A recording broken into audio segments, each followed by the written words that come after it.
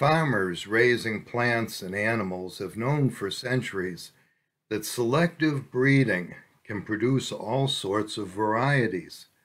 Cows can be bred into Jerseys and Guernseys for milk and Angus for beef.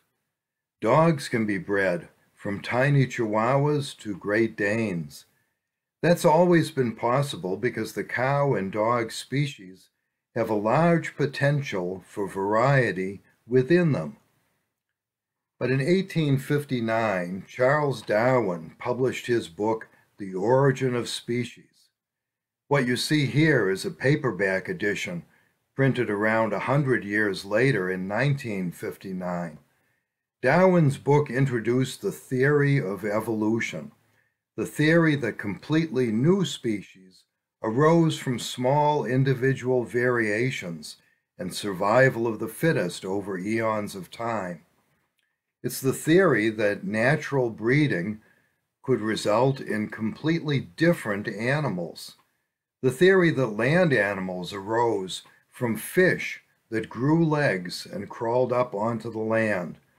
The theory that intelligent ape-like animals eventually gave birth to humans. Without any real evidence, no one had ever seen it actually happen, the scientific community wholeheartedly embraced that theory. It was just what they were looking for. They were glad to toss aside belief in Almighty God as the creator of all life. The Bible begins with the words, "In the beginning God created." And if you could dismiss that as false by substituting the evolution theory, then you could dismiss the rest of the Bible with its moral code as well. The evolution theory enabled corrupt and arrogant men to throw aside the restraints of Bible-based morality and do as they pleased. An explanation for life on earth without the need for an almighty creator was just what sinful men wanted. Over the course of a century following the publication of Darwin's book, Bible-denying scientists managed to impose belief in evolution as a requirement to join their profession. We see how something like that can happen because today medical professionals who oppose abortion are being forced out of their profession. We see how school teachers are told to address boys and girls with their chosen pronouns or face being disciplined or fired. And we see how students are flunked out of their science classes or not allowed to advance if they express belief in the Creator instead of the theory of evolution. So we can understand how pressure like that produced today's scientific community that's nearly 100% behind that theory, falsely presenting it as proven fact. That's why when the advent of computers and microbiology revealed new evidence against evolution, the scientists covered up that evidence. Let's take a look at that new evidence against evolution that they don't want us to see. Dishonest scientists? How could that be? Before we look at the new evidence from computers and microbiology, let's consider that important question. Aren't scientists devoted to the pursuit of truth? Well, that's the narrative that they want you to believe. But scientists are actually tainted by the same corrupting influences that lead all men astray. For example, scientists were involved in perpetrating the Piltdown Man hoax. Skull and bone fragments were presented as the, quote, missing link, unquote, between apes and men. They fooled people for decades into believing that such a pre-human Piltdown Man existed, until it was finally proved a hoax in 1953. Think also of the scientists who worked for Adolf Hitler's Nazi regime, supporting his propaganda about Aryan racial superiority, and the scientists who developed advanced weapons for Hitler's Luftwaffe. Think of the scientific hoaxes and contrary back and forth messages that have abounded during the COVID pandemic. Think of the scientists employed by the asbestos industry, who declared their products safe and harmless until so many cases of asbestosis and lung cancer piled up that their lies were exposed. Think of the scientists employed by the tobacco industry, who declared their products safe and harmless until so many cases of lung cancer piled up that their lies were exposed. How have atheistic left-wing scientists enforced unanimity in their profession to support a questionable evolution theory? The process was exposed in Ben Stein's documentary film titled Expelled, No Intelligence Allowed. As an ad for the film on Amazon.com says, "Big science has expelled smart new ideas from the classroom. Educators and scientists are being ridiculed, denied tenure, and even fired for the crime of merely believing that there might be evidence of design in nature, and that perhaps life is not just the result of accidental random chance." So when computers uncovered evidence against evolution and in favor of creation, scientists engaged in a conspiracy of silence. They concealed the fact that this new evidence destroys Darwin's theory of evolution. What is that evidence? It's the genetic code that maps out the design of every living thing. It is a coded set of instructions or blueprints that can now be read and deciphered by our most advanced computers. Dr. Francis Collins, who headed the Human Genome Project, called that code the language of God. Almighty God devised and wrote the genetic code. And that makes sense because all code is written by someone. And the code that instructs cells how to build a complete animal or human must have been written by God. When a sperm cell fertilizes an egg cell, the resulting DNA in that single cell contains complete instructions, a complete blueprint for building the entire body, legs, head, eyes, and every detail. It's all written in that blueprint, that genetic code. That's a critical piece of information that Charles Darwin was missing when he came up with his theory of evolution. Back then, in the mid-1800s, he and his fellow scientists couldn't see anything smaller than the cell.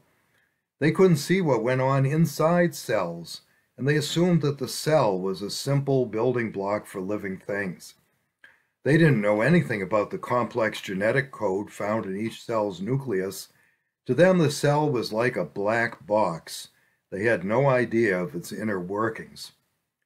That's why a professor in biological science, who dared to disagree with evolution, titled his book Darwin's Black Box: The Biochemical Challenge to Evolution. Michael J. Behe is professor of biological science at Lehigh University. Over the course of 5 years, he did postdoctoral work on DNA structure at the National Institutes of Health. His book is very technical because it explains in detail how DNA code proves that evolution theory is false. Darwin and his supporters in the late 1800s and early 1900s saw small variations among individual creatures, one with a little bit longer leg, another with a leg a little bit longer than that, and they assumed that such a series of small changes over a long period of time could end up changing a fish into a horse and a monkey into a man if enough time went by. What they didn't count on was that the differences between one species and another were not small at all when you looked at the genetic code. The instructions in the DNA for a monkey could not be changed into the DNA for a man without rewriting millions of lines of code. You could breed animals into Gurnsey milk cows or Angus beef cattle because the code for all the different breeds was already present in the DNA. Breeding just caused one part of the existing DNA to go into action instead of another part of that same DNA. No new code was written by the breeding process. You could breed dogs into Chihuahuas or Great Danes because dog DNA already contained the code for each one of those varieties. It was already written in the dog DNA how to produce all the breeds of dogs, and breeding simply activated one part or another of that already existing DNA. But to breed a dog into a cat, that would be impossible. Cat DNA is not present in dogs, and dog DNA is not present in cats.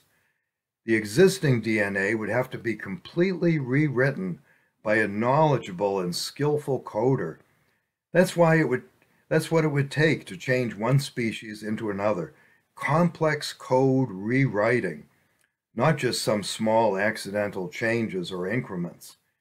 The potential for varieties of different breeds that was present in dog DNA from the beginning did not include cats as a possible variety of dog. The difference between cats and dogs involves millions of lines of code that simply isn't there in the other species. Changing the fertilized egg that produces a dog into an egg that would grow into a cat would be like pulling volumes out of an encyclopedia and substituting other volumes full of entirely different articles. Scientists today have learned how to manipulate DNA a bit by cutting small pieces out and pasting them elsewhere, but they lack the ability to write volumes of new DNA code. In order for the evolution theory to be true, new volumes of DNA code would have to be written by accident. From Darwin's time onward, supporters of evolution pointed to accidents that they called random mutations and survival of the fittest.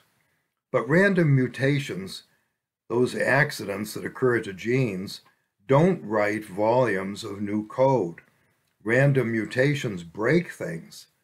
We can see that when we look at computer code, which is very similar to DNA genetic code, only much simpler.